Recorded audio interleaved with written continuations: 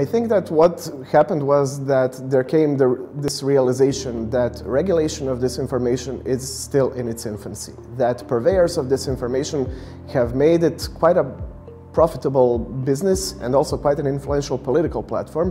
which has very detrimental effects on democracy. And the European Union, being the Union of Democratic States as it is,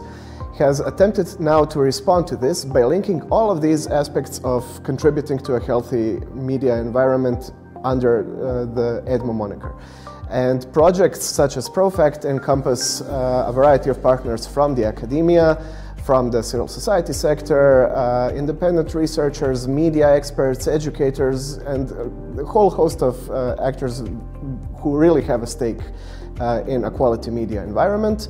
and tried to put together all of their focuses in this sort of thorough look at what can be done in the media sectors of European Union member states today. This is sort of a complementary attempt in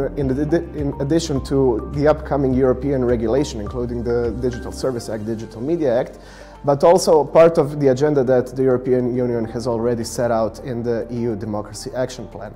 And through these projects, I would say the EU is attempting to get to the ground and better understand disinformation as a phenomenon spreading throughout social networks, better understand who the purveyors of disinformation are. You need to fix this sector holistically. You need to ensure secure working conditions, professional dignity, and living wages for journalists as the professional, primary, and really indispensable producers of media content. You need to come up with clever and workable regulation for tech platforms, because without those there is truly nothing outside of market forces to account for the difference between the good and the bad, or the actual media and purveyors of disinformation posing as media. Further, you need to work on media literacy, educate pupils, students, professionals, people from all walks of life, from all ages, that their understanding of media, their ability to critically assess the information they receive through media, because without an educated public, without an aware audience of citizens, very few regulatory attempts would really bear fruit. I think that the takeaway of the panel was that you really cannot have one response without having the other, and that this so-called disinfodemic or information disorder we have